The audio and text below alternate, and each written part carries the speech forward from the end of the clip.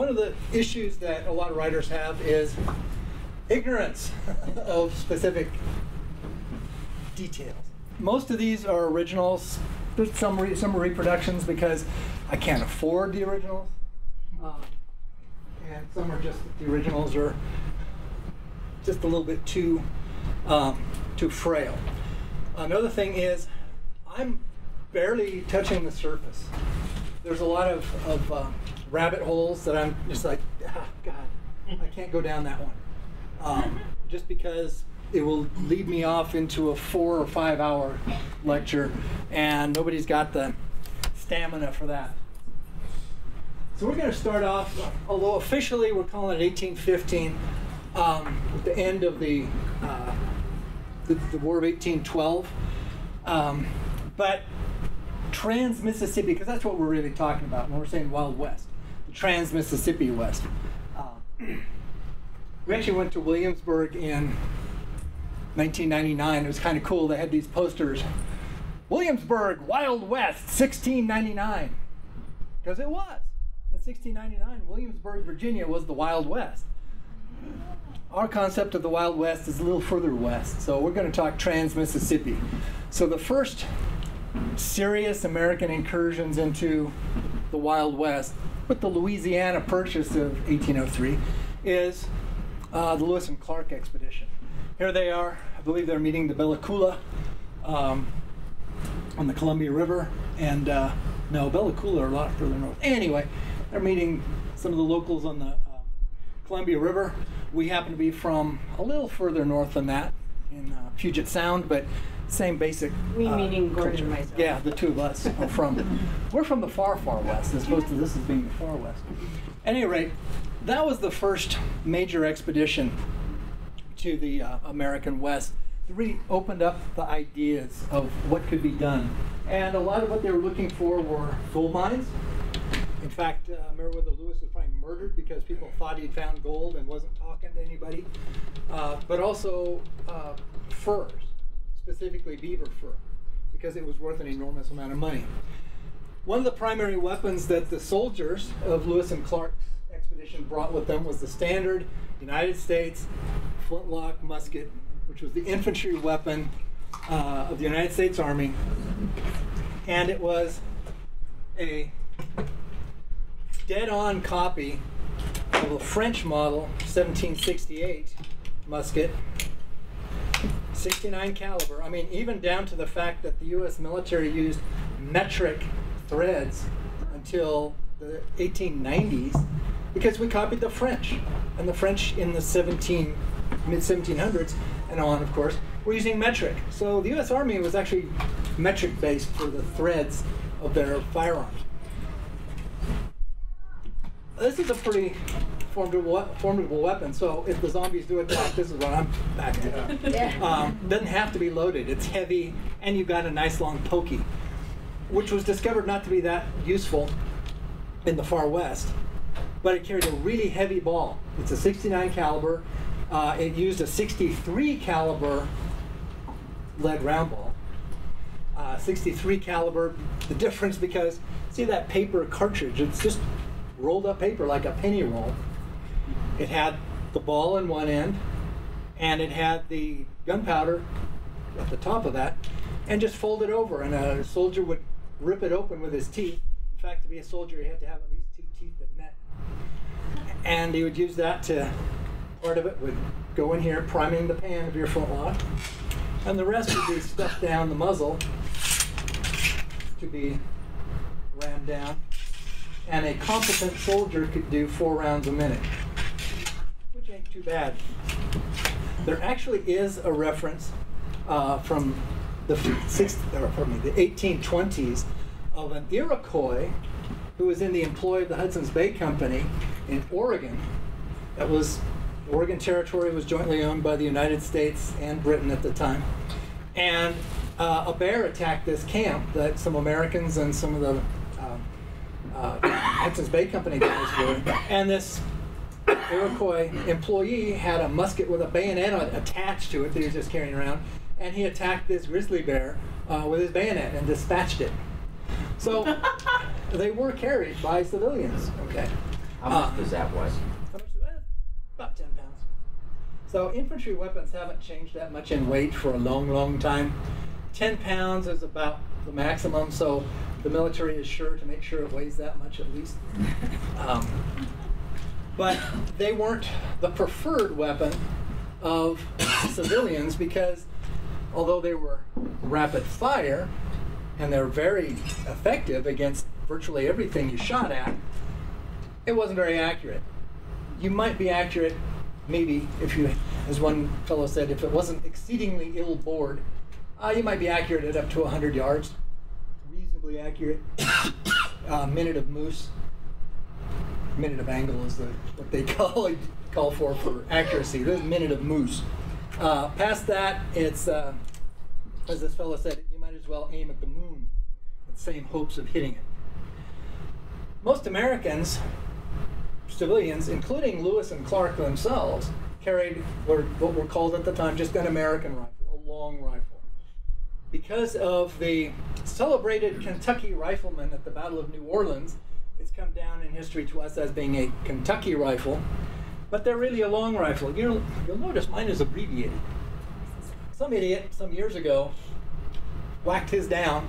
I took about 14 inches off it because these things are heavy, and I wanted to carry it around a lot, and so I turned it into a more Western rifle, which was done. But that's a 69 caliber. This is a 45 caliber. They weigh about the same because the barrels are about the same outside diameter. It's not made out of steel, generally made out of soft iron. The reason for this is the soft iron and the heavy soft iron dampens vibrations.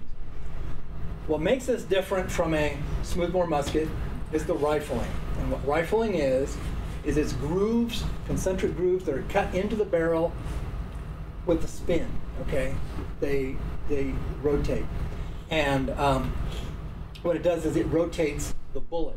It's still a round ball, and still what you use is either very thin leather or cloth patching to go between the ball and the rifling to make sure that it will engage the rifling.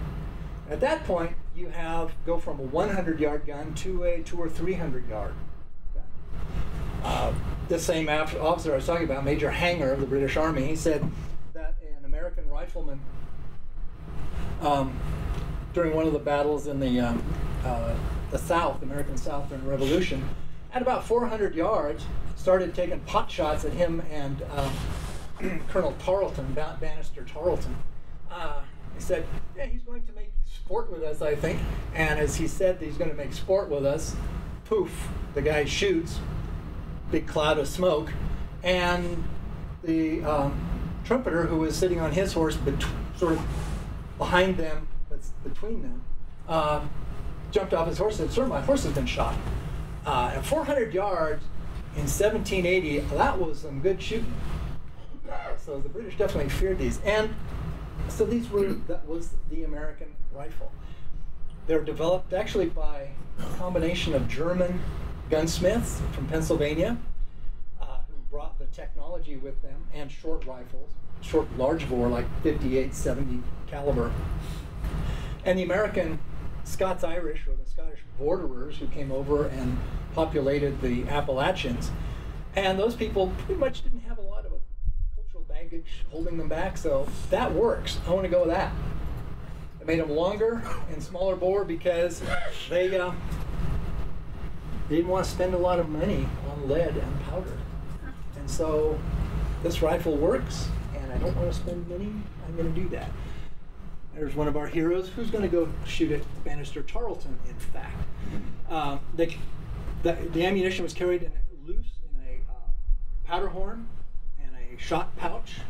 And so it took a while. It took more like a minute to reload, even if you knew what you were doing and you were pretty good at it. It still took about a minute. So military didn't like them because they took too long. If you got time and you want accurate shooting, that's what you do. Yes, sir. Where did they get the idea to put the spin on the bullet? From arrows. They put the fletching on arrows, basically rifled them for a long time. And somewhere around 1500, they started doing that with making rifle barrels. We know they come from at least then because there is a rifle made about 1500 for the Emperor Maximilian. Before he was emperor, it's got his coat of arms on it.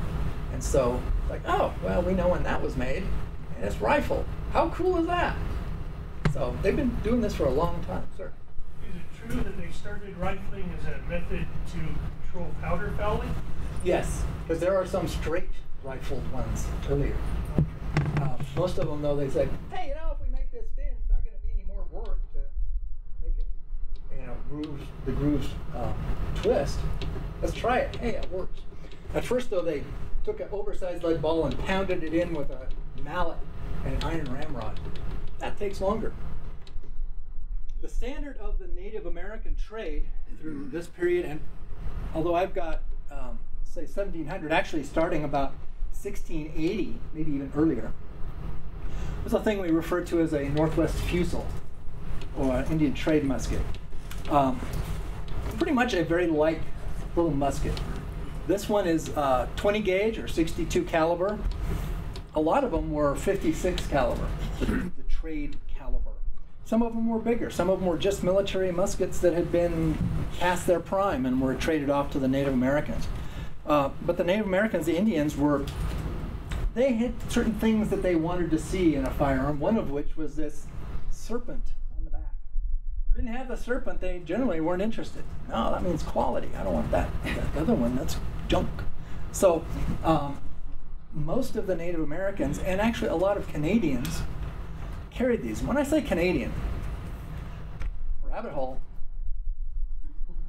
the French population of the Mississippi Valley, when the United States bought Louisiana, were generally referred to by Americans as Canadians. So when you hear about all these Canadian fur trappers who were doing X in, say, Colorado, they weren't from Canada. They were probably from St. Louis or someplace like that. So there have been a lot of attempts. I don't own one of those because they're hideously expensive.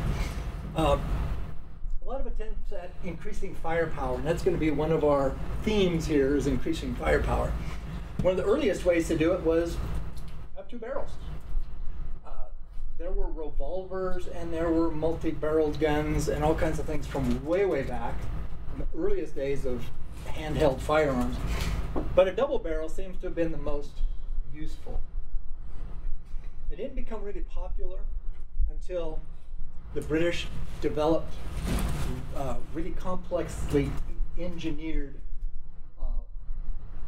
breaches in the inside to make the gunpowder explode more efficiently, so you could have a shorter barrel. Because a double barrel musket like this long is really heavy. But a double barrel musket or double barrel flintlock that's that long is pretty handy. And they still make them approximately that long. You can go to a gun store today and buy yourself a double barrel shotgun. It's a very popular firearm for sporting use. And they go way back. Okay. The other way of increasing your firepower is to carry a spare. And the spare is often a pistol. Now notice the holsters that go with these pistols. They're not the kind of thing that you carry on your person. They go on your horse. The very first pistols were designed for horsemen. In fact, during the 16th century, it was the pistolier that drove the mounted knight, armored knight, from the field. It wasn't a musketeer, because knights could stay out of range, and horses can cover territory real fast. Oh, they fired a volley, now we can charge. But they couldn't stay out away from the pistoliers who were also mounted. And so, I think in the 80s, museum in Austria said, hey, we got some old armor and we got some old pistols, let's see what happens.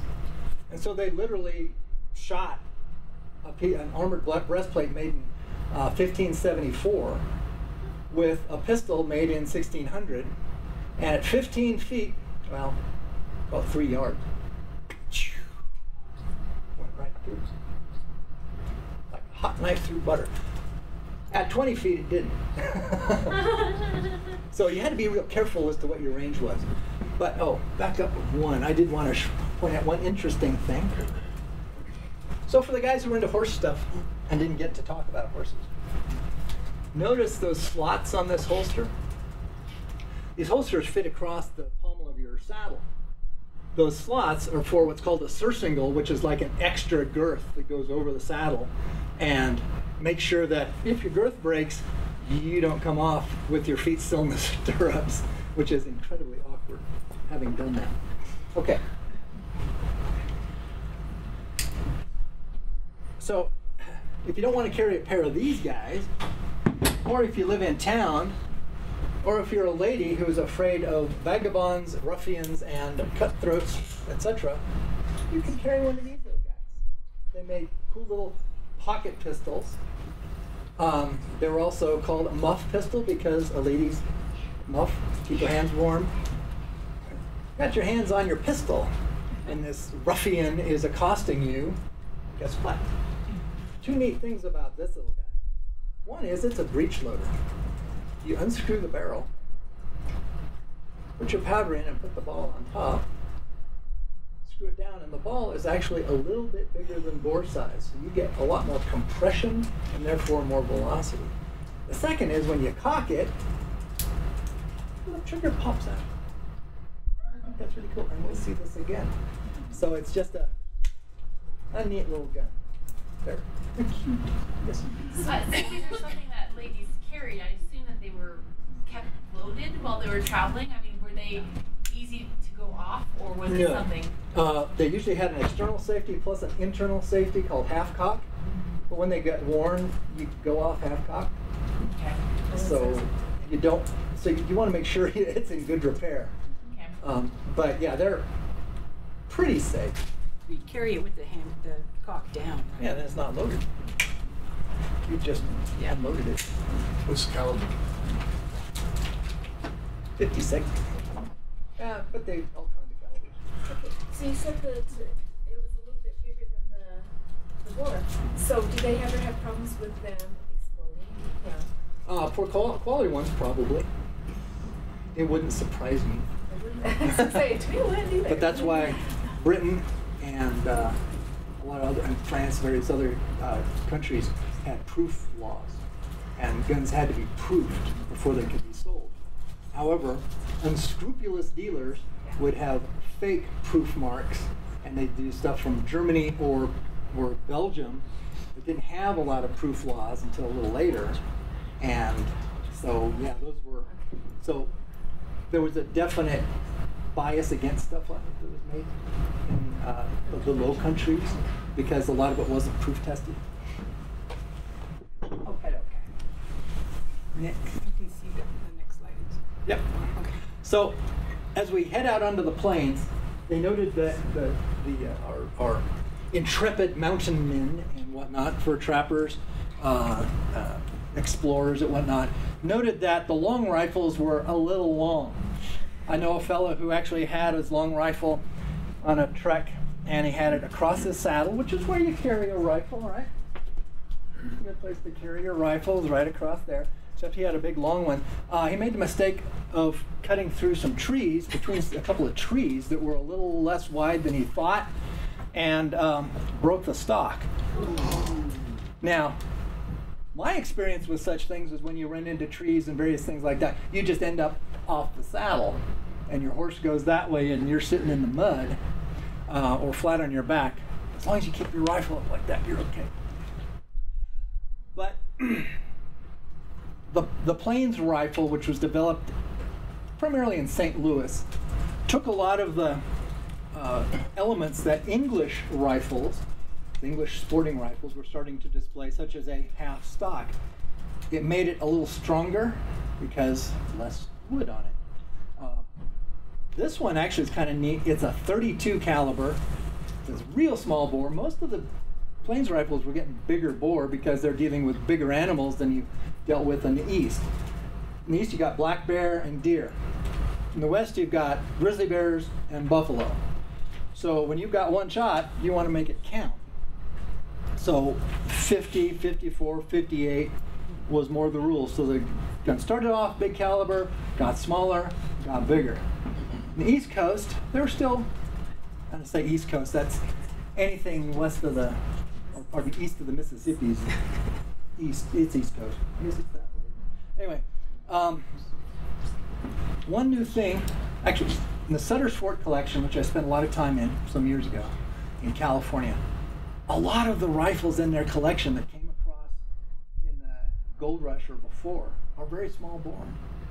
So there's still a lot of small bore rifles being used because they were very efficient in the amount of gunpowder and lead you were using. But a new thing that was coming out starting in the 1820s, which actually dated back to around 1805, 07, was the use of percussives instead of flint ignition. Percussive is using, originally it was a fulminate of mercury. They tried using that as an explosive for sending the bullet out, and they discovered they blew up a lot of guns trying that. But it worked really well for just hitting with literally a hammer. Hit it with a hammer, boom! Hey, that'll set off gunpowder. So with a little copper cap, it looks like a cup, a tiny little cup, with this fulminate of mercury that they put in wet, and then put a paper thing over the top, and then a drop of varnish to waterproof it. And all of a sudden, you have a much more efficient and reliable and somewhat waterproof means of igniting your rifle. So this became rifles that looked like this, about this size and weight, became pretty much the standard in the West from somewhere in the somewhere in the 1820s till really about the end of the Civil War, or 1870 or so, when repeaters started coming in. But these were a very, very popular rifle and became pretty much ubiquitous in the West. Okay, let's go. Oh yeah, here's some of the stuff. You notice it's a little different from the shot pouch and powder horn of the Revolutionary period. That's a buffalo horn with an automatic charger. You can actually measure the charge of your gunpowder. Modern shooters don't like doing that, going straight from the powder horn into the barrel, because sometimes there's a spark down in there and you're carrying a hand grenade in your hand, and really awkward stuff happens. But he's got the tools necessary for keeping him in the field. He's got a mold, which is that nutcracker looking thing, a worm, which is, you know what, ramrods make really handy pointer sticks, since I neglected to bring my pointer stick. That's a mold. That's a little thing for cleaning out your vent, what they call the nipple or a cone for your percussion thing. That's a worm for attaching to your ramrod for drawing a charge. And that's also another worm. And that one, I can't tell from here. Anyway, stuff to keep your firearm working in the field when you're several hundred miles away from any help.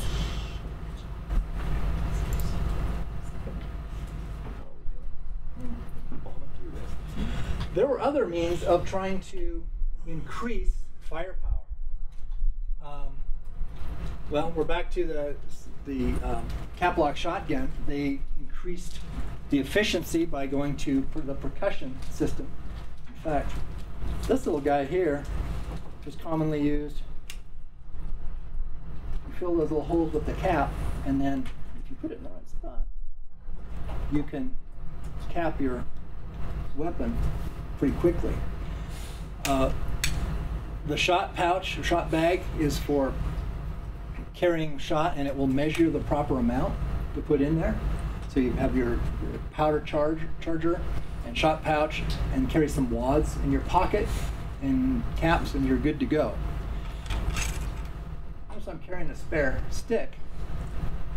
Most guys in the West carried what they called a wiping stick. It wasn't a ramrod, it's a wiping stick.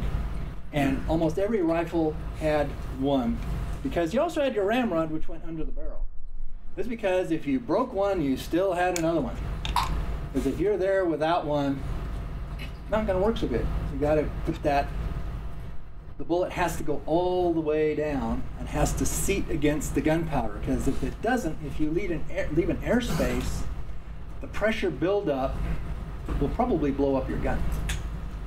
So some of the both Indians and many of the Canadians, so-called Canadians, who were in the buffalo hunting industry for hides or whatever, or tongues, carrying these, usually cut short, they'd have a powder horn, and they'd stick half a dozen bullets, their lead ball, in their mouth, jump up on their pony and chase off after the buffalo. And to reload it, there's a little vent here between your powder charge on the priming and your main charge. They just bore that out so it's nice and big. So you just close it to half cock, take your powder horn, pour in what you thought was about right on a galloping horse, spit the ball down, whack the butt on the pommel of your saddle, which seated the ball, hopefully, and primed it, hopefully, and then before the ball rolled all the way out, right next to the buffalo, and shoot it. Needless to say, there were a lot of Indians and Canadians with a mangled left hand and pockmarked face from powder burns from the things blowing up on it. Because if that ball rolled out, actually started rolling, it might blow up. Or if they put in twice as much powder as it was able to, or whatever. Because how do you gauge? How do you know how much you put in there? No idea. But they lived fast and loose, and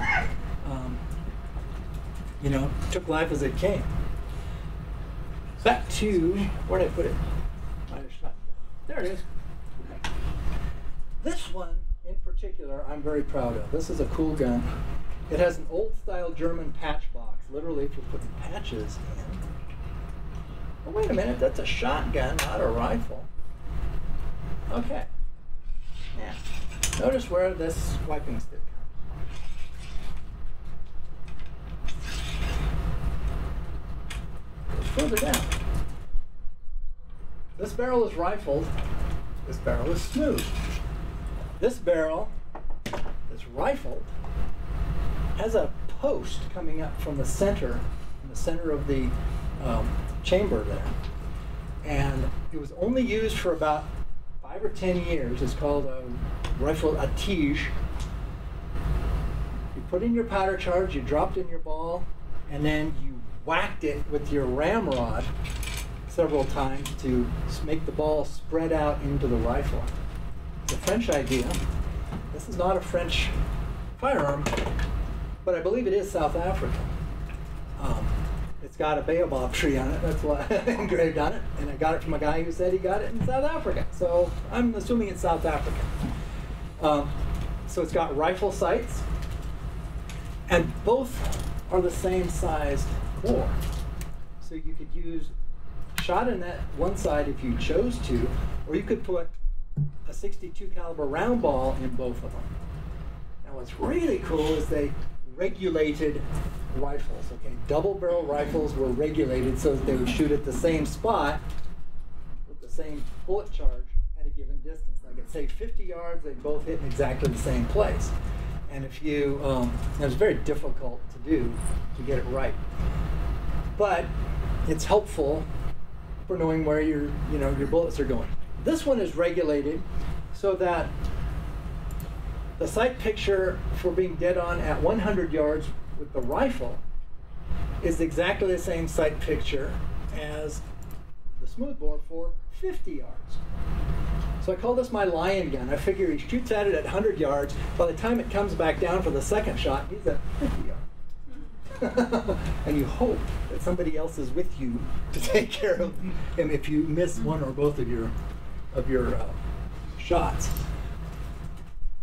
Okay, there's other ways of trying to get more bullets downrange. This is what they generally refer to as a harmonica gun for fairly obvious reasons. It was built by a local fellow, Jonathan Browning, John Browning's father. Jonathan Browning was a gunsmith in Illinois prior to the Mormon migration, but he continued his trade here, and if you go up to Ogden to the Browning Museum, you'll see that guy there. And he was quite well known for manufacturing these harmonica rifles. Did they have one of those up in Ogden? Yeah. And I think that's the one. but they were they have a little lever underneath, right next to the trigger guard, that you'd use to tighten it up against the breech face, and just move it. I mean, it'd go boom, boom, boom, boom, boom, like a harmonica. And this is what, about a 5-shooter, I think. Hey, it's a really cool idea. A little bit awkward, but you could carry 3 or 4 of those things with you, and if you really needed firepower, there it is. It's just, it was kind of an expensive way to go about it. Okay. Neat. Okay. Now we get into high tech, a new way of getting more firepower. As I mentioned, the revolver was not a new idea. Revolvers had been manufactured even as early as matchlocks in the early 1500s. But they really didn't go very far. I mean, it was just sort of an awkward, because you had to do it by hand, there was all kinds of stuff you had to do. Like with the harmonica rifle, it wasn't just a boom, boom, boom. Or like with a double barrel gun, you could just go boom, boom. This one, the early revolvers, took a little bit of doing. Sam Colt actually probably copied a American-British invention called a collier that wasn't too successful, but there were a few around. But he improved the whole idea, and having the percussion system is what made it all work. I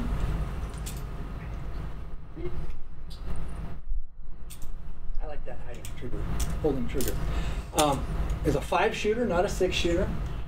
Colt came out with this in 1836. This is the holster-sized pistol. This is the big one, 36 caliber. They went to much smaller ones, little 28s. They're called a Baby Patterson. Patterson, New Jersey being where they were manufactured. And this is a slightly later pattern because it comes with a loading lever. Makes it a lot handier to actually push down the bullet, which again was a little bit oversized. But you'll notice in this cased pistol, it's got a spare cylinder because you could pull that out.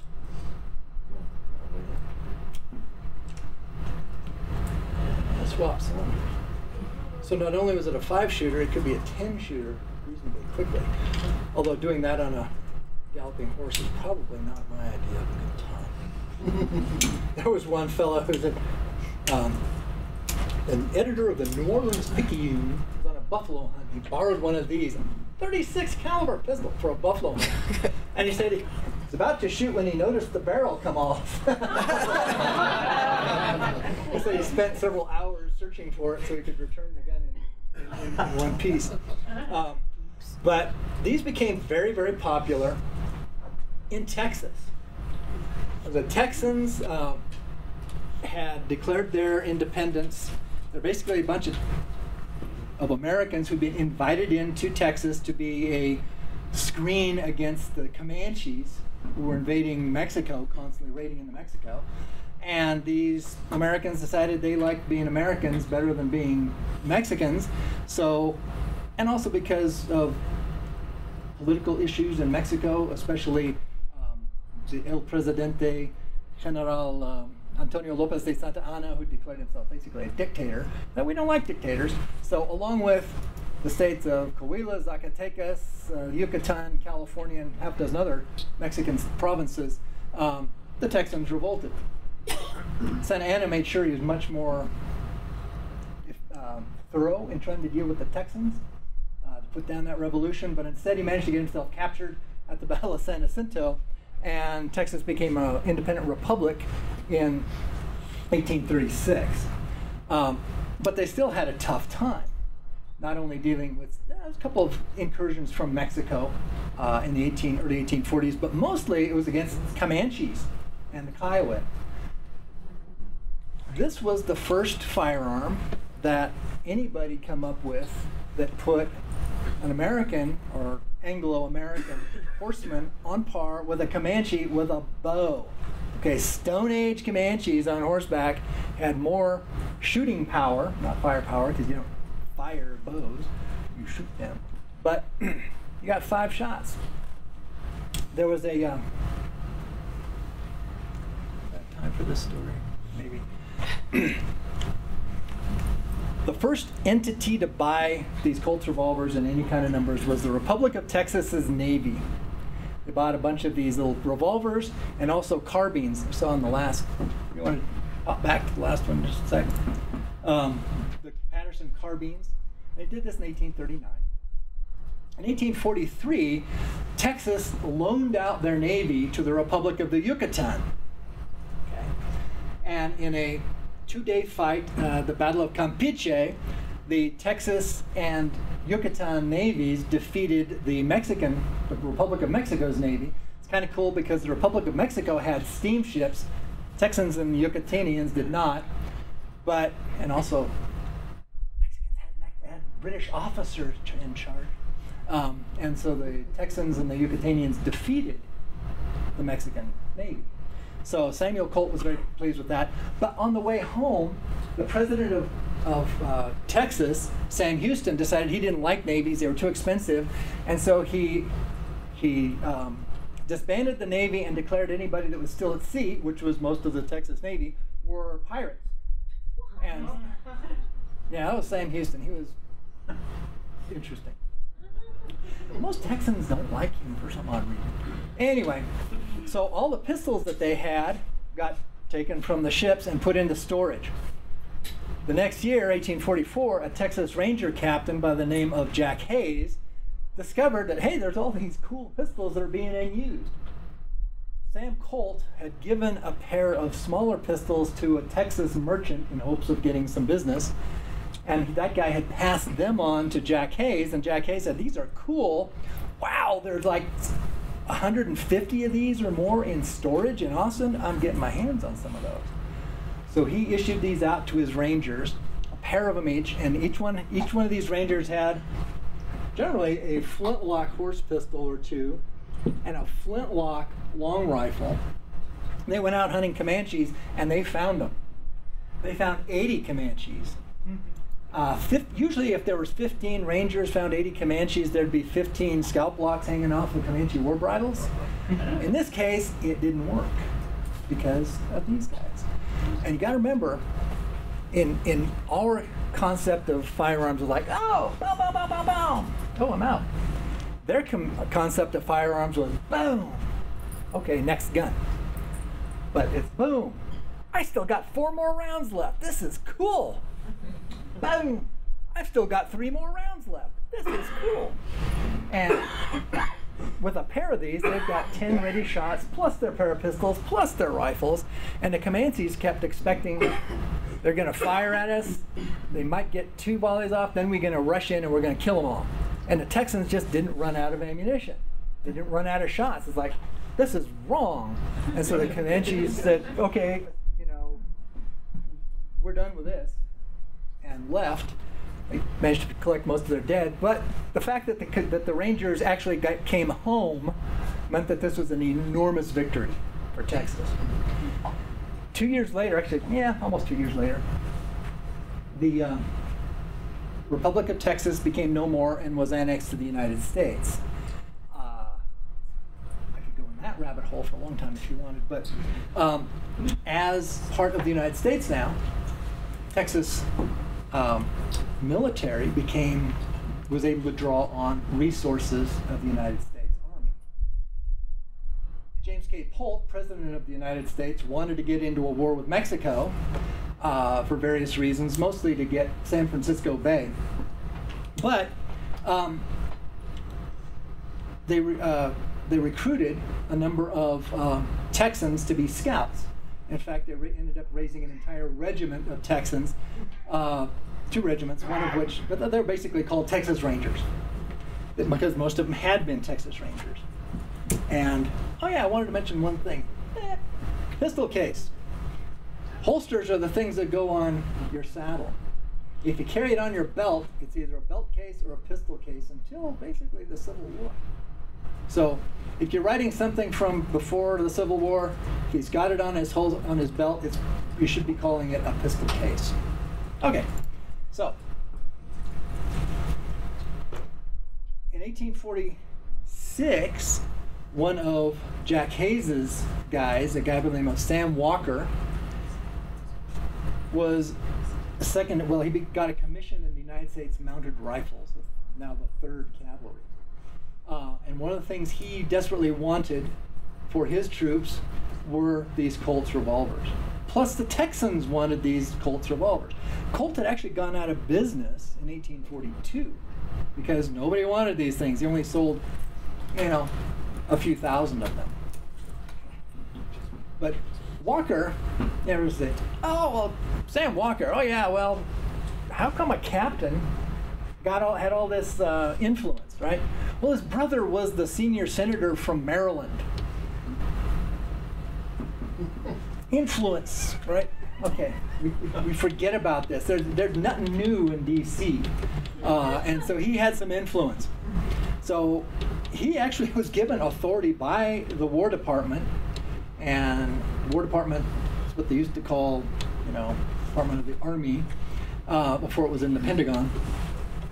And he looked up Colt said, no, I don't even have a model left anymore.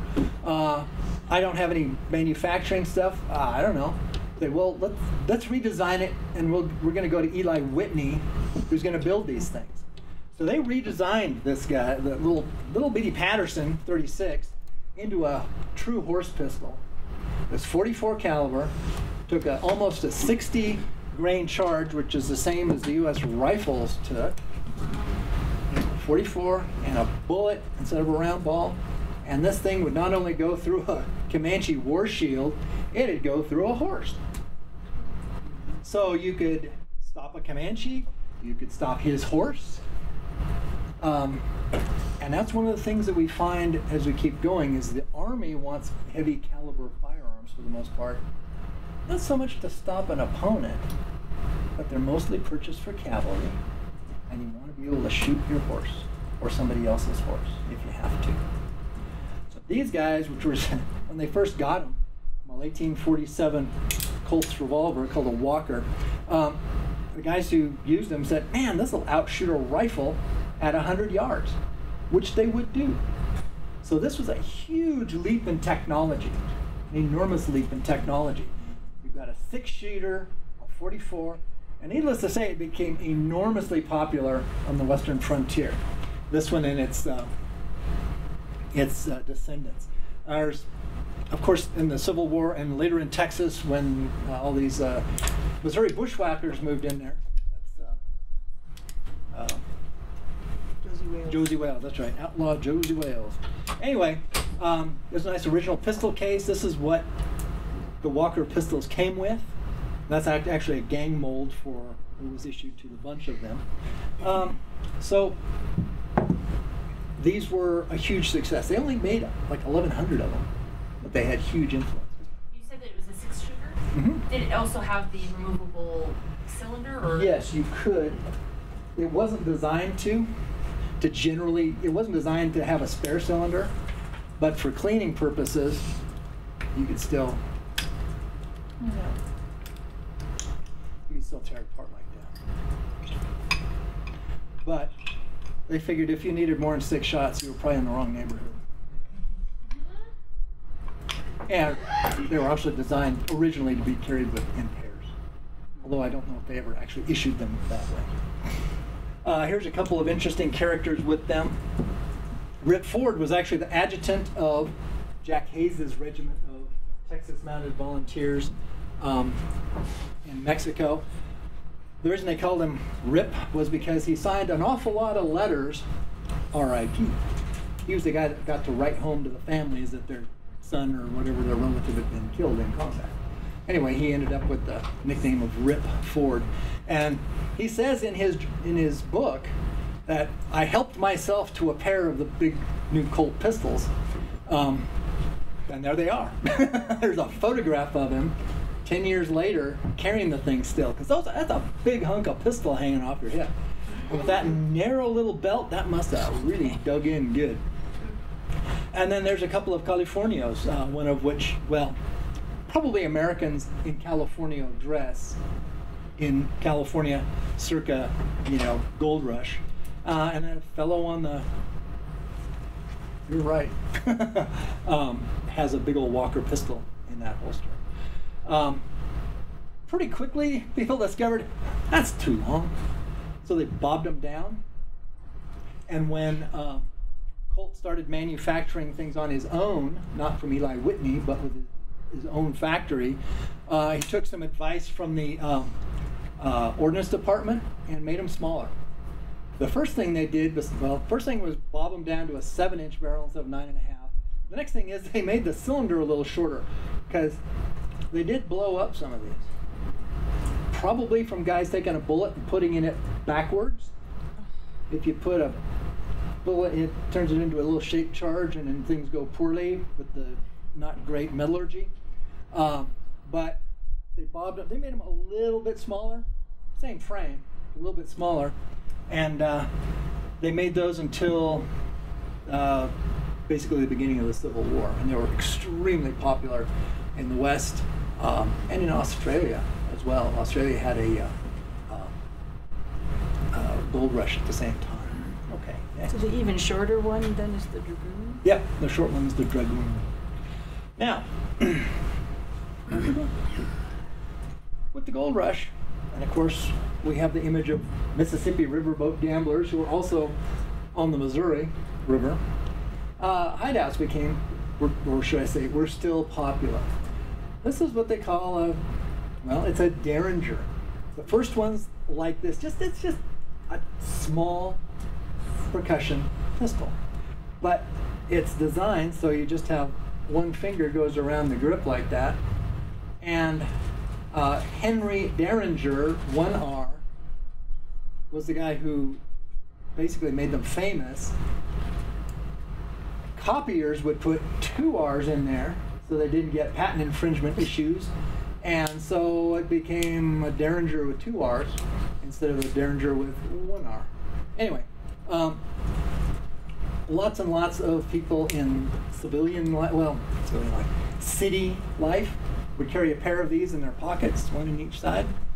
And in fact, like in San Francisco, during the gold rush, it was said that if you were talking to a fellow and he had both his hands in his pockets, it was assumed that he had a pistol in each hand. He had a Derringer in each hand. If need be, just shoot right through his coat pocket. Hard on the coats, but it works. So these little Philly Derringers, called a Philadelphia Derringer because Henry Derringer was in Philadelphia.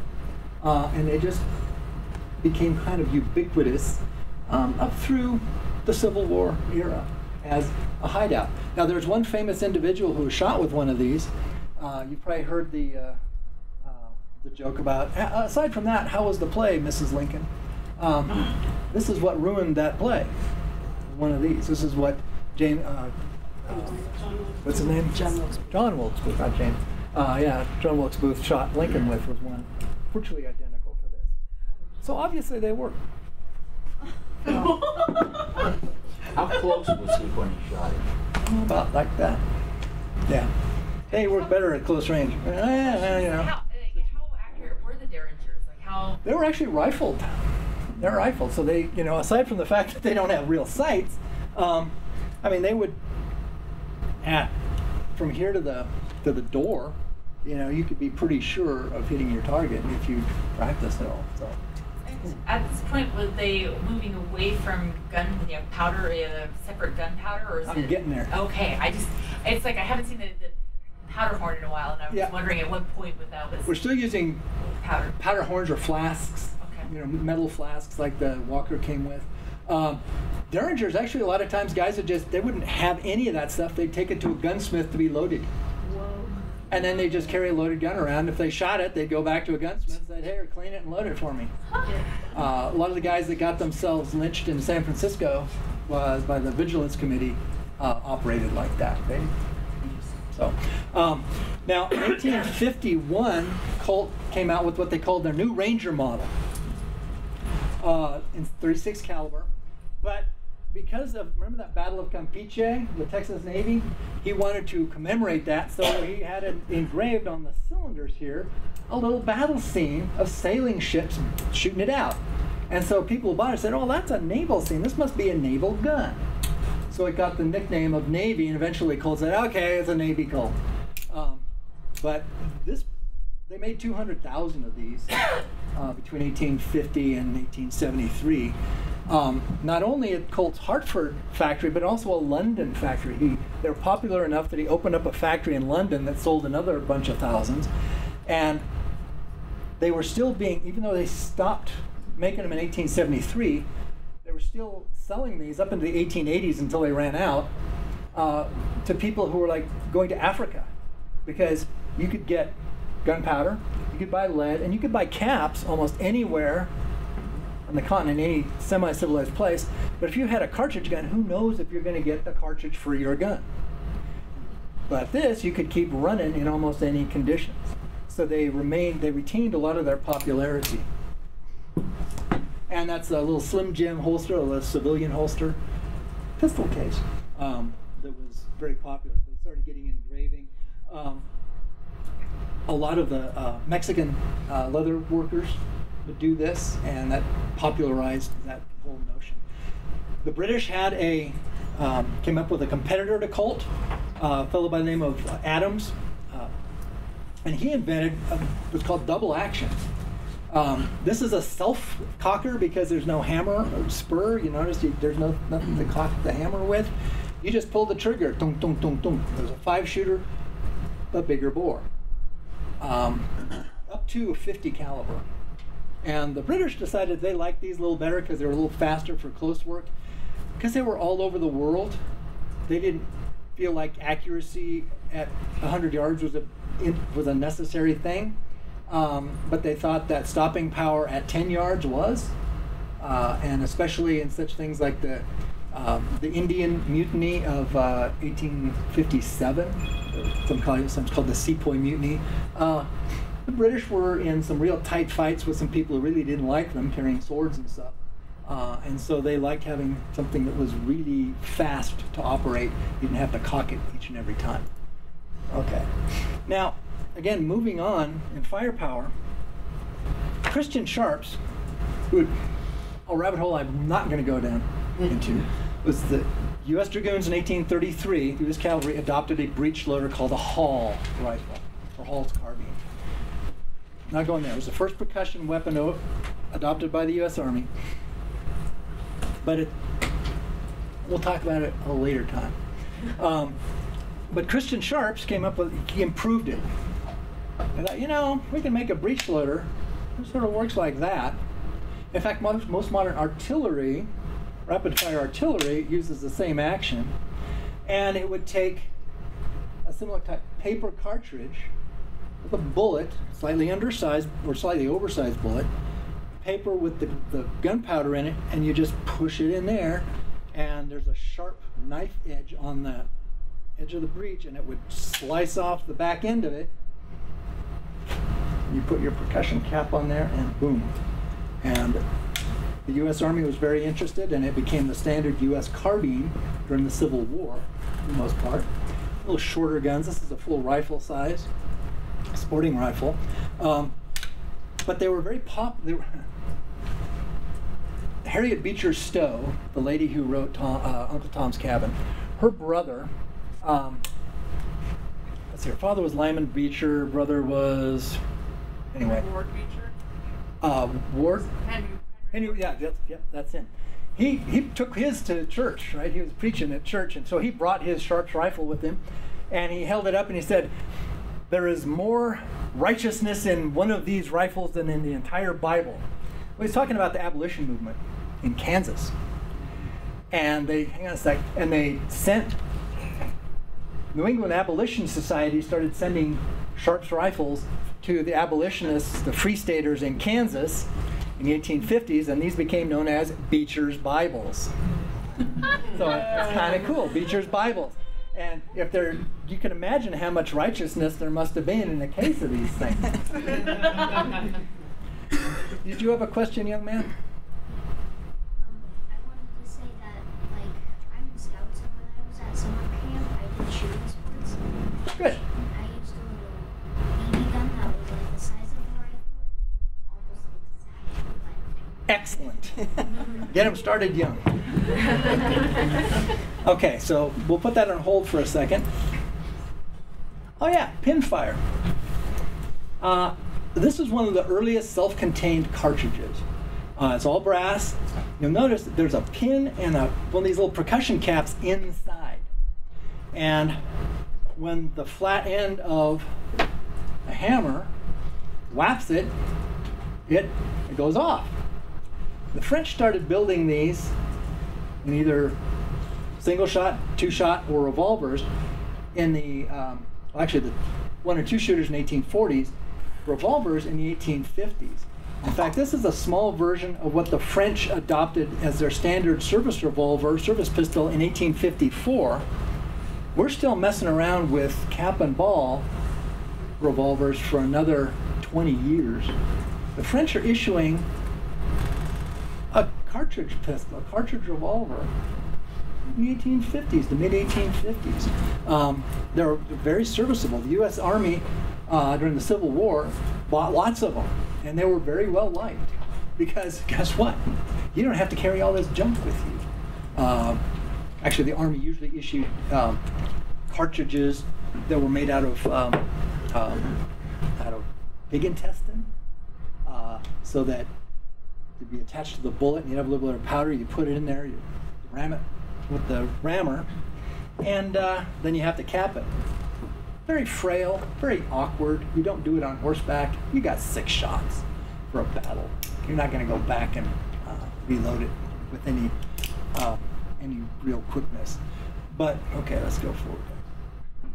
But oh yeah, in late 1840s, the French are working with how do we make a musket more accurate? How do we put rifling in a musket without ruining the speed of loading? One of the things they tried was a tige idea with the post, but eventually a captain of ordnance, Captain Claude Minet, came up with the idea of a bullet with a hollow base in it. So it's just a lead ball, looks exactly like a bullet today. It just had a hollow base, and you drop that down your bore. When it goes off, boom, that little skirt of lead expands into the rifling, and off it goes. Quite accurate. By the early 1850s, the British had adopted their Enfield rifle musket, and we didn't want to be too far behind the times, and in 1855 we adopted the same thing. This is a little artillery carbine,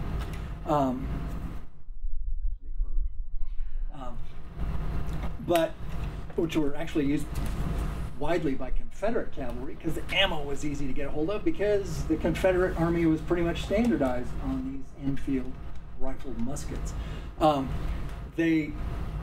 Most of them were still big long things for the infantry, but it was a much faster way of getting an accurate shot.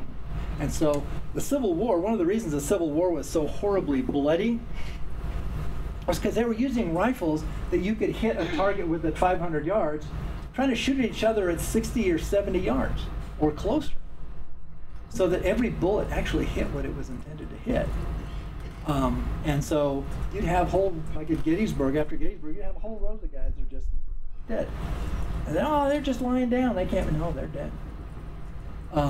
Because there's a volley, boom, all those guys go down. And if they felt like it, they could start at long range, but they usually didn't. Just because it takes a while for the brain. World War I's a good example of this. It takes a while for the commander's brains to catch up with technology. During the Civil War, the Colt actually managed to put a .44 caliber barrel and cylinder on the little Navy frame. Came to 1860 Army model. Army because it's a .44 caliber. Navy guns were all 36, right? Because it had, well, this has a cylinder seam too. How come that's not a Navy? Well, it's an Army caliber of .44. $25 to the Army. Elijah Remington and Sons, who've been in business since about 1816, I said, we'll make something that's a little better for $12.50. And the Army said, sold! And so after 1863, the Army quit buying Colts and just bought Remingtons. It has a lot of advantages over the Colt. It's a solid frame. It doesn't come apart to take it apart. In fact, to take the cylinder out, you got to go through a bit of a contortion. Not much of a contortion. But if you wanted to carry spare cylinders, you could, although I don't know of any actually being manufactured as spare cylinders. But the main thing was it was a stronger firearm. Still 44 caliber, but the Army was very pleased with these. It's a good solid gun, and when you whack somebody over the head, it's not going to break it. On the other hand, a couple of guys, Horace Smith and Daniel B. Wesson, were off working on other projects, and they came up with something that has been pretty influential. They came up with the 22 caliber cartridge, 22 rimfire. And this is their first firearm, which was a little bitty, well, the lower one, a little bitty 22. Little lowly little 22.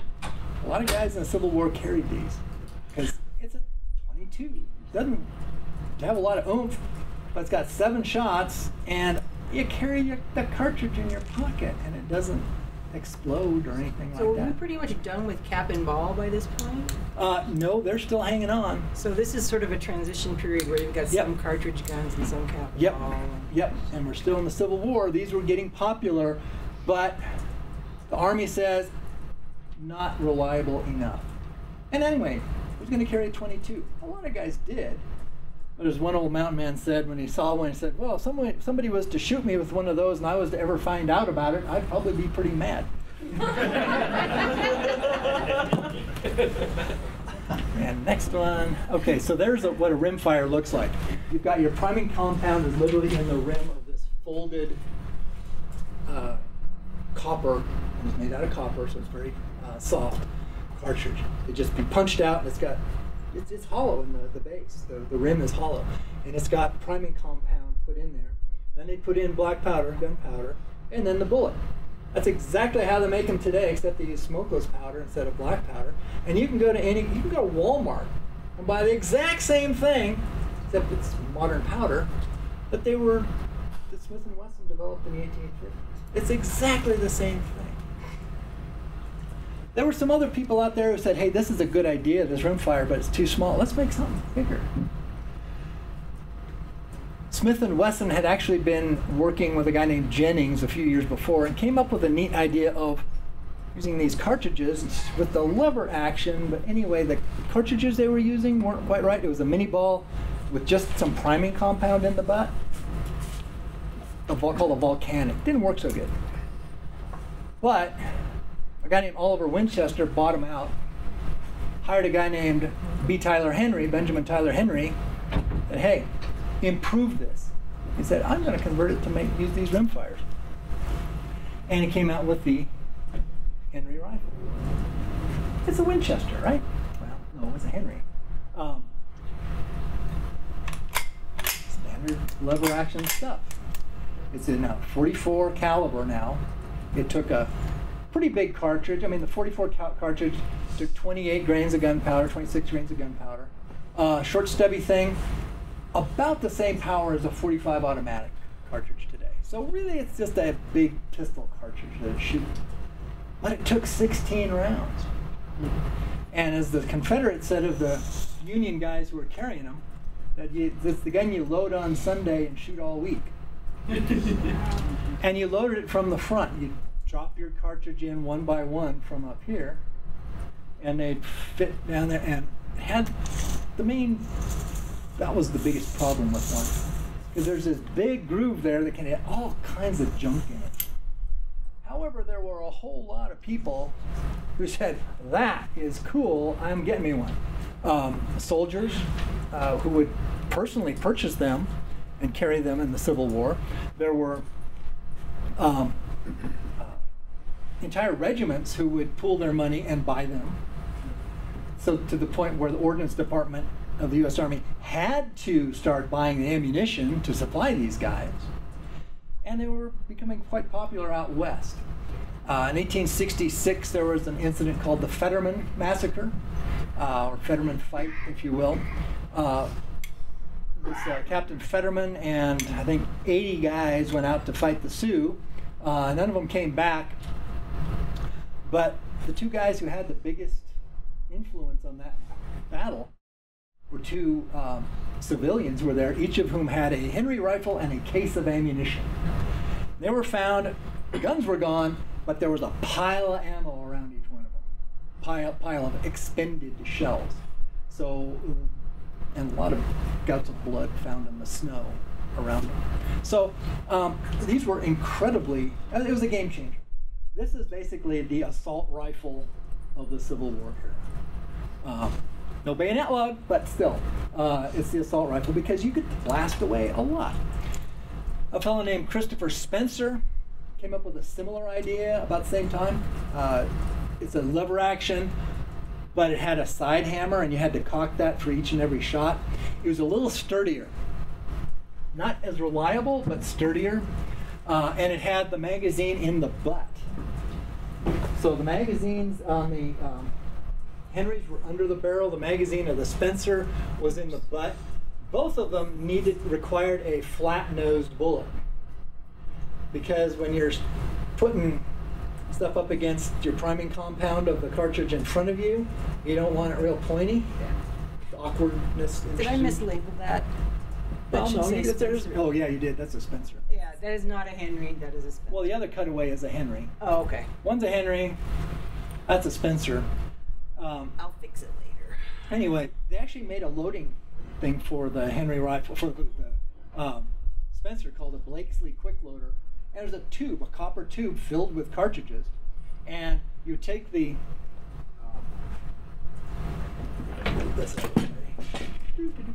don't break that.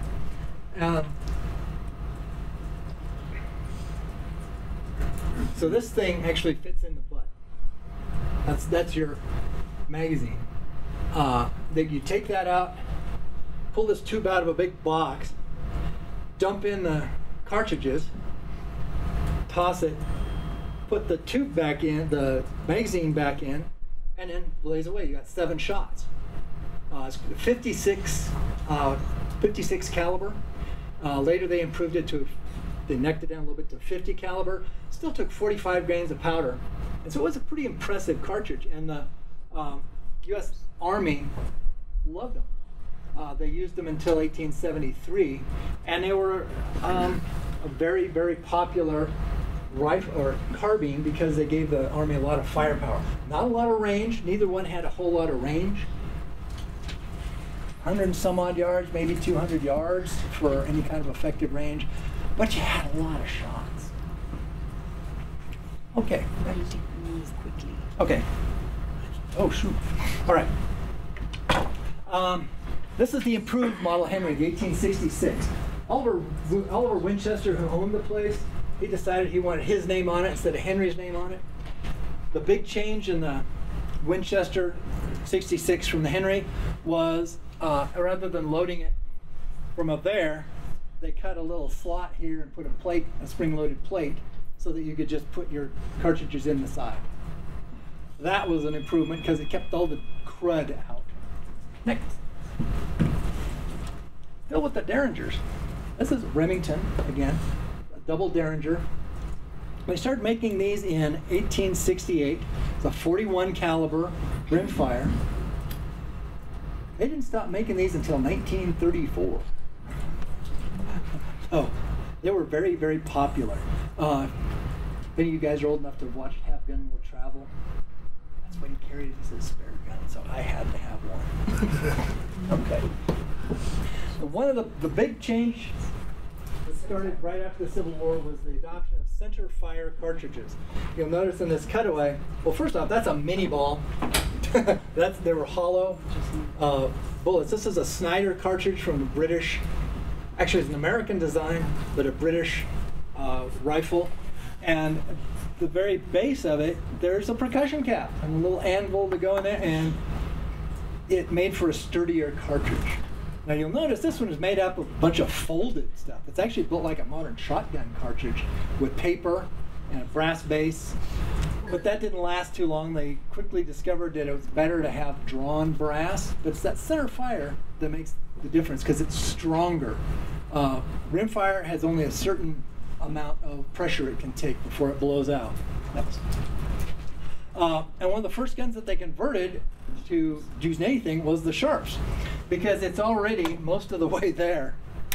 You know, I mean, you're stuffing something in the breech, and so gunsmiths would just put a slot in there and a little dog leg looking firing pin.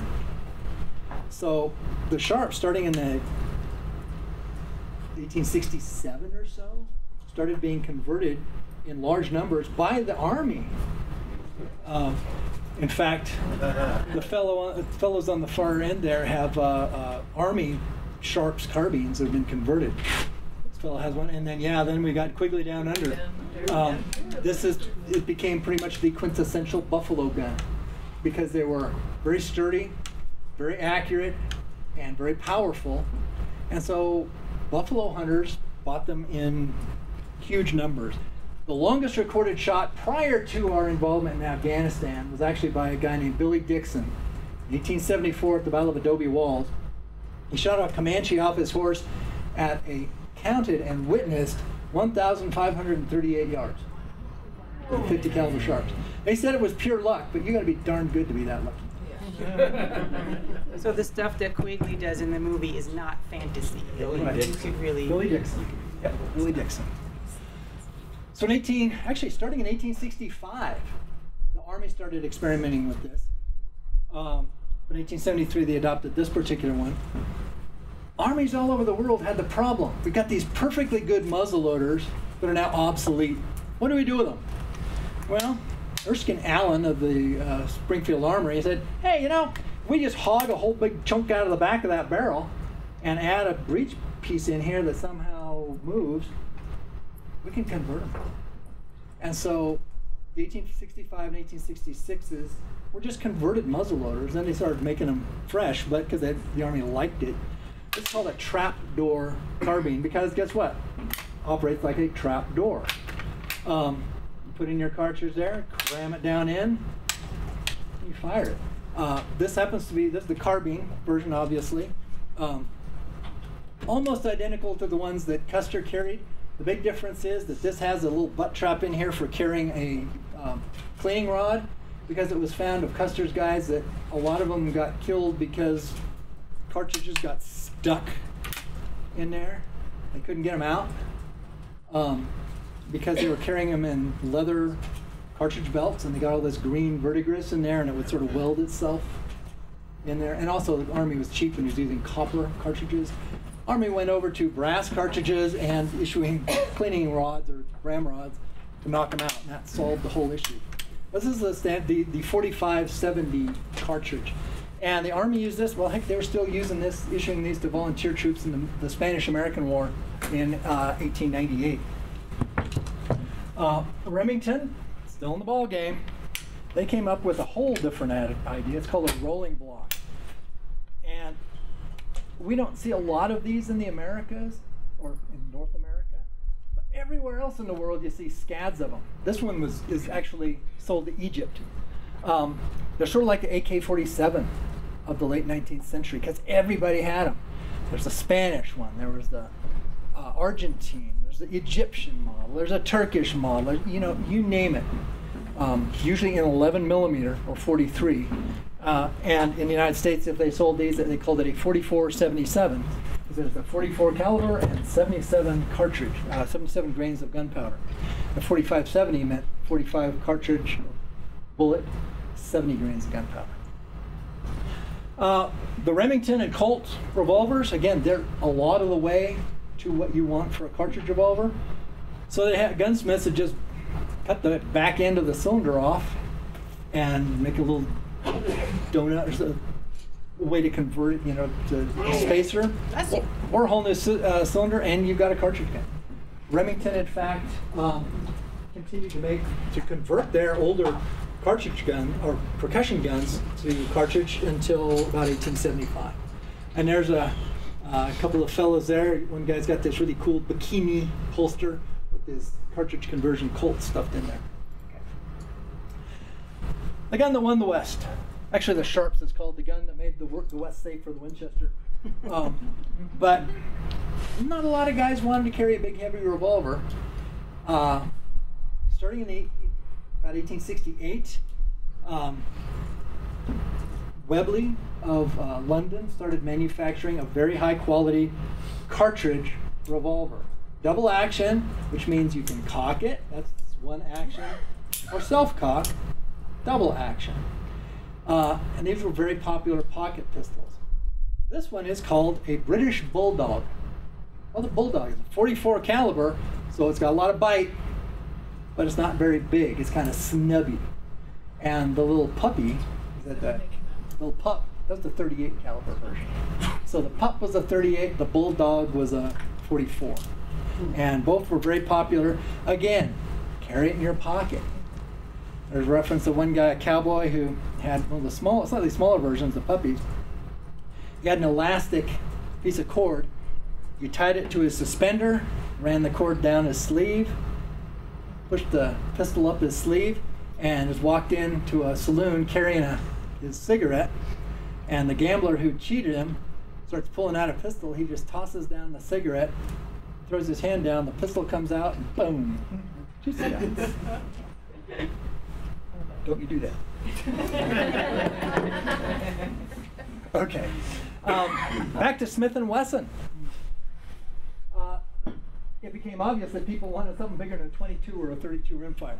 So in 1869, they came out with their big American model, big break open. I mean, it's very fast to operate. 44. It was interesting. It was very popular in the West in the early days, in the early, say in the 70s. Grand Duke Alexis of the Imperial Russian family was visiting, and he was on a buffalo hunt. Both Buffalo Bill and one of his compadres, I think it was Bill Hickok, were carrying these Smith & Wesson Americans. The Grand Duke said the Russian army needs these, and so he decided that that's what the Russian army was going to get. The Russian army said, these aren't quite good enough, we need some work. So they redesigned the cartridge from this big, what it was, to the Smith & Wesson American, the Smith & Wesson Russian cartridge, and that's the basis for the 44 Special and the 44 Magnum that's still made today. If I want to shoot this, I just take some of those and cut them down and reload them. It was extremely popular obviously in Russia and in Europe.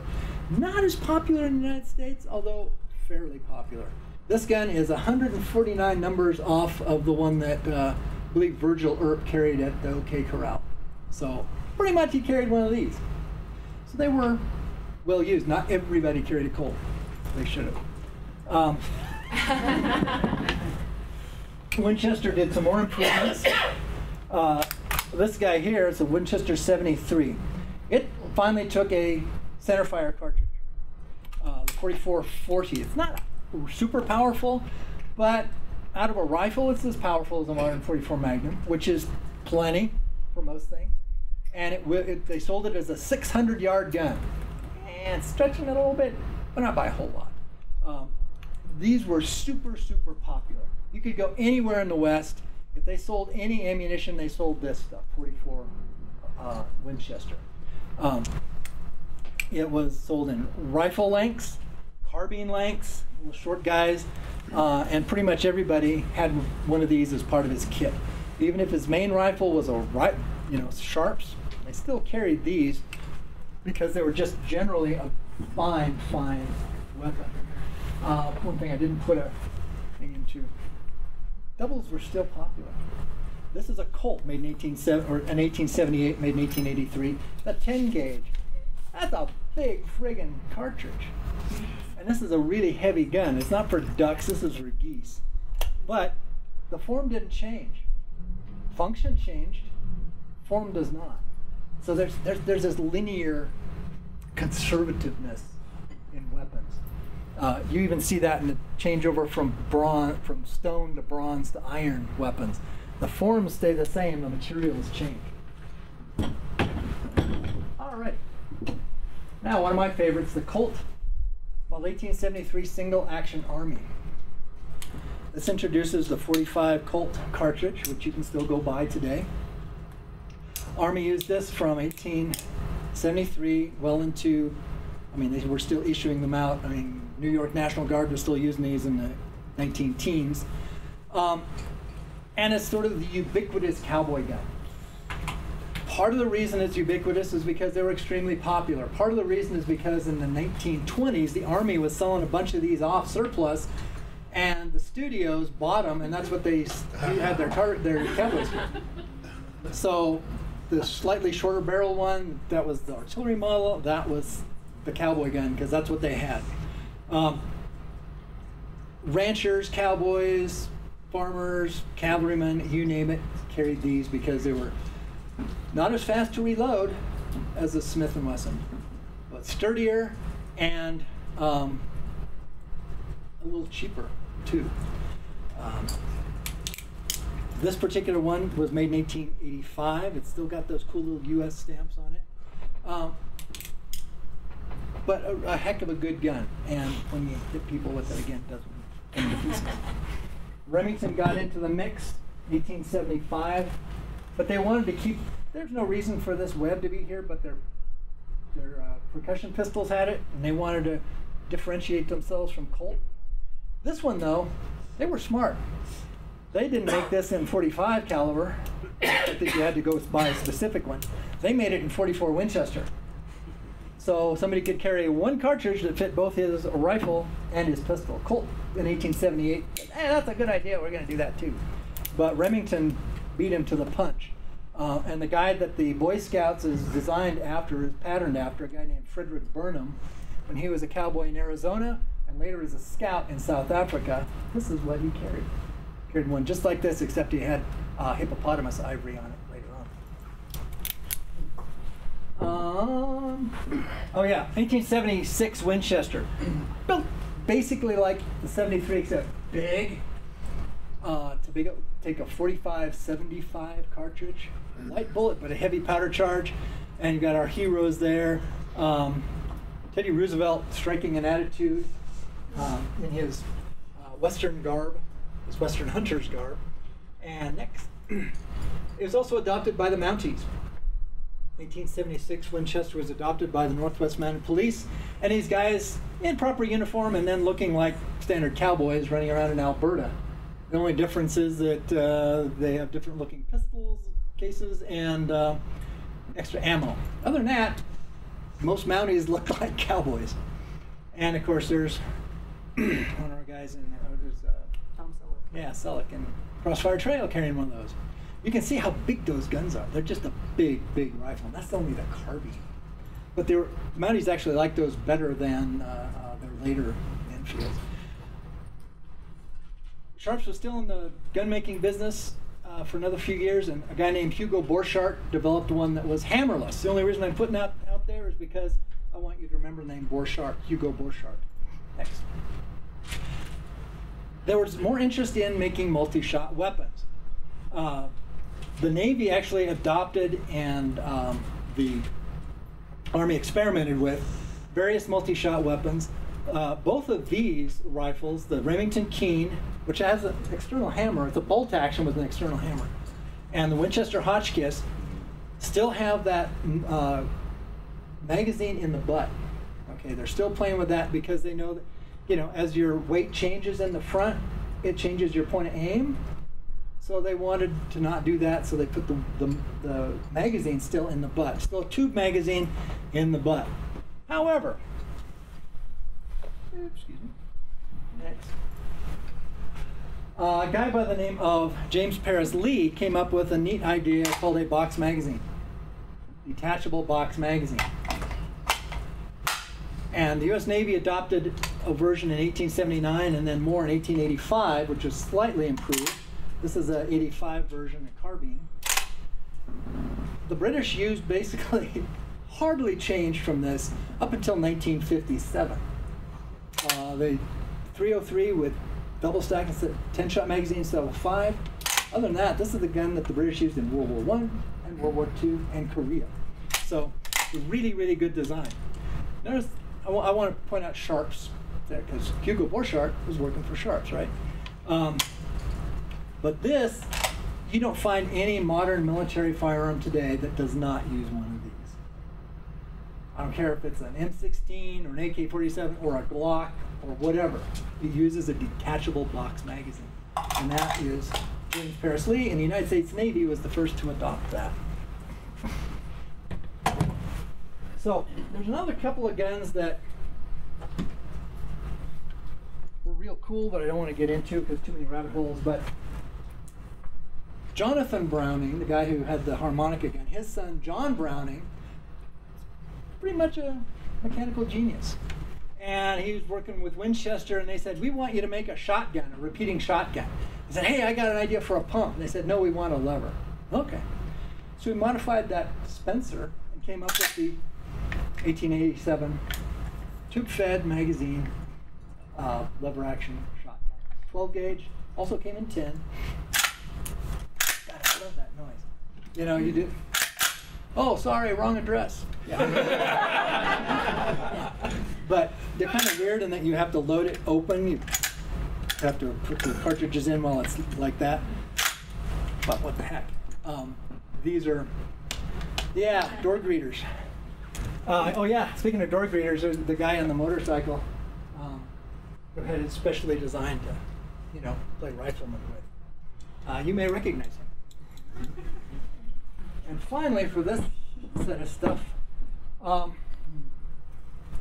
the 1880s, Colt had experimented with double action revolvers, but most of them were still like their single action in that, in order to operate it, you had to put it half cock, you had to open up a gate, and you had to knock your cartridges out one by one.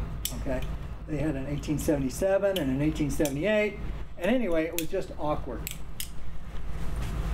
They put some mechanical engineers to work, and they came out with the new idea, which is swing out cylinder.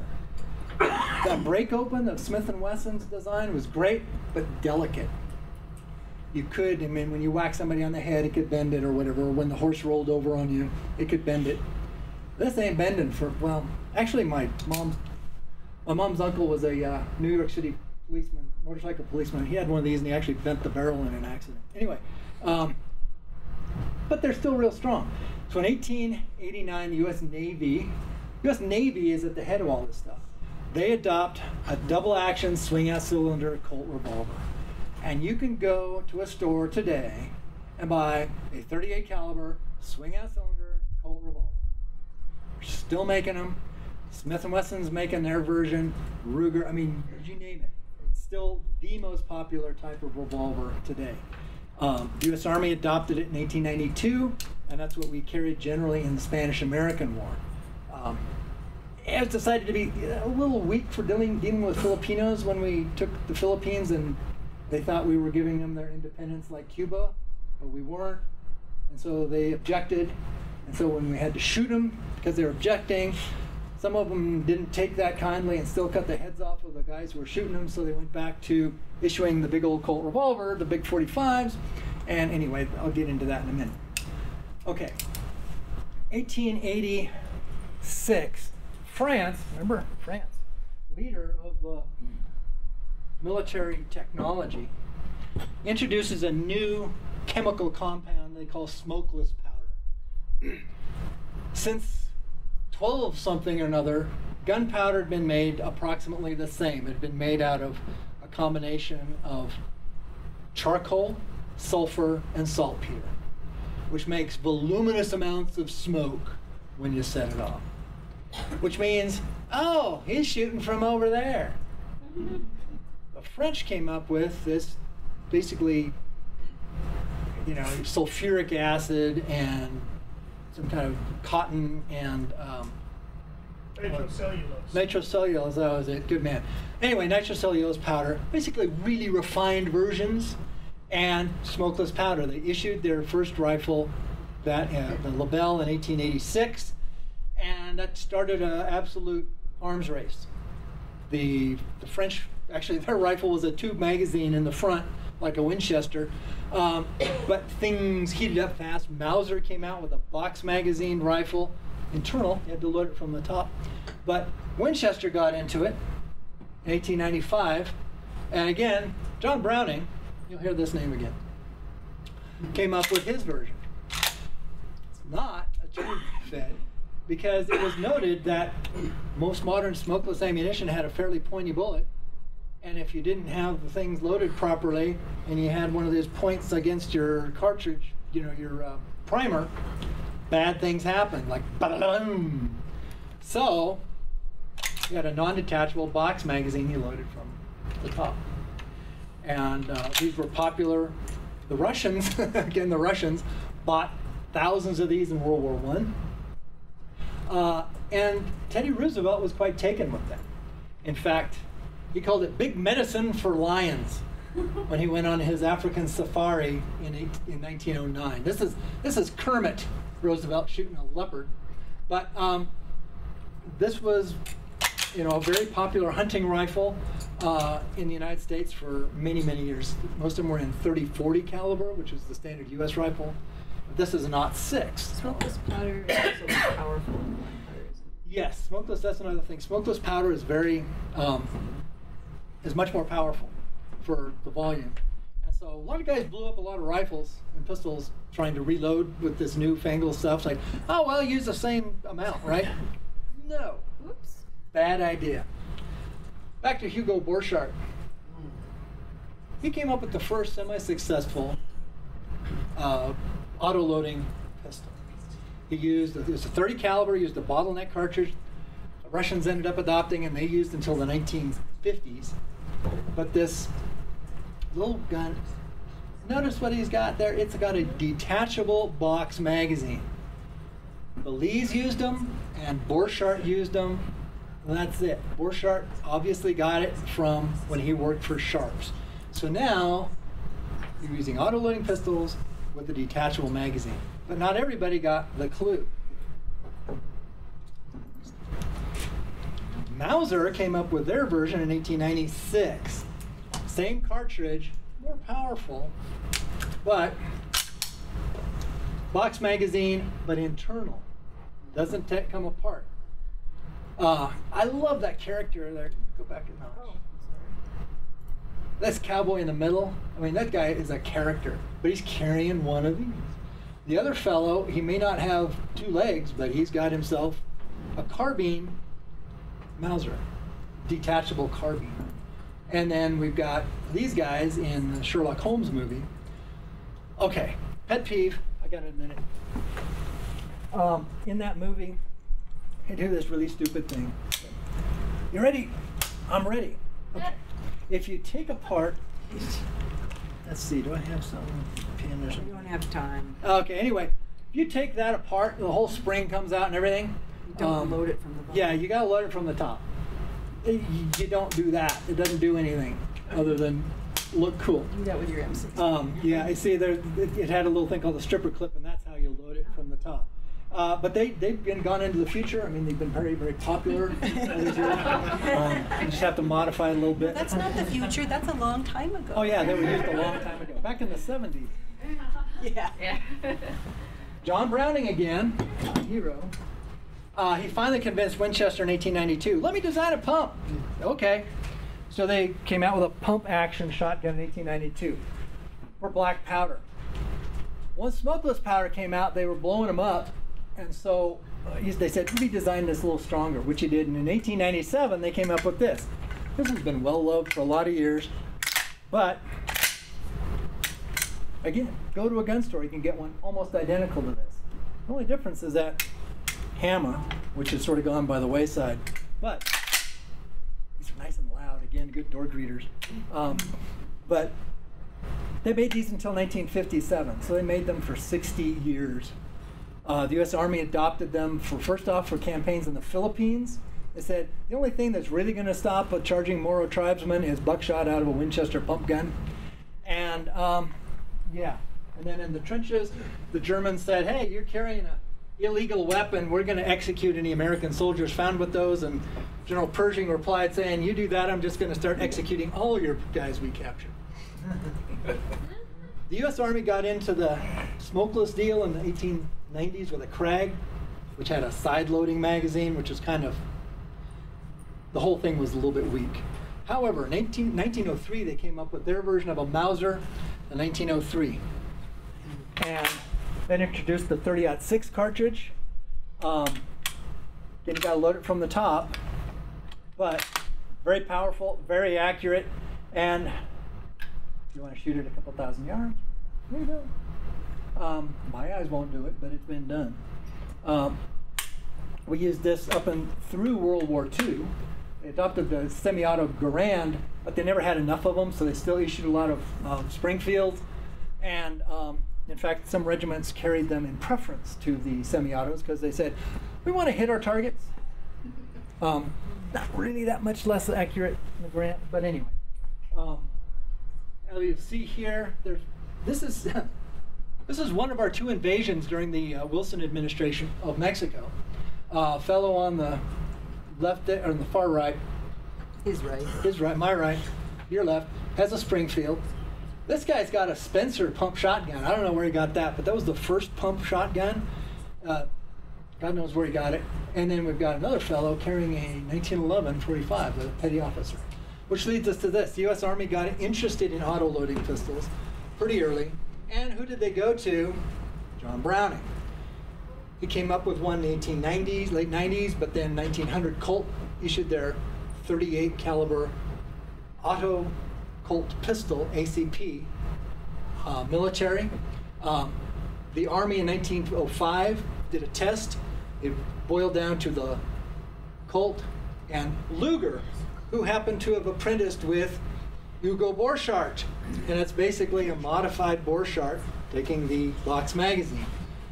Of course, in 1911, we adopt the 1911 45 caliber pistol in 45, so A, you could shoot charging Moros, and B, so you can shoot your horse if you have to. Seriously, that was one of the reasons. They have multiple safeties so that you don't accidentally shoot your horse, but it's powerful enough so that, like if an artilleryman, because artillery is still pulled by horses, you could shoot the horse if he's wounded and he's thrashing, and then take him out. And next one. Oh yeah, I like that one because my grandfather took that picture in Mexico in 1916. Anyway, a couple of Joe's or goofballs. And then now we get to the modern stuff. 1907, the self-loading rifle by Winchester. Basically shoots a .357 Magnum cartridge. Not interchangeable, but to all intents and purposes. And that is how you load it. And detachable box magazine. France bought a bunch of these in World War I, used them in the trenches. We thought it was a great idea, and in 1940 we started working on a new and improved version, and it ended up being called the M1 carbine. So there's a lot of interesting developments from all of this stuff. And there's a couple of cowboys, and I think I'm done.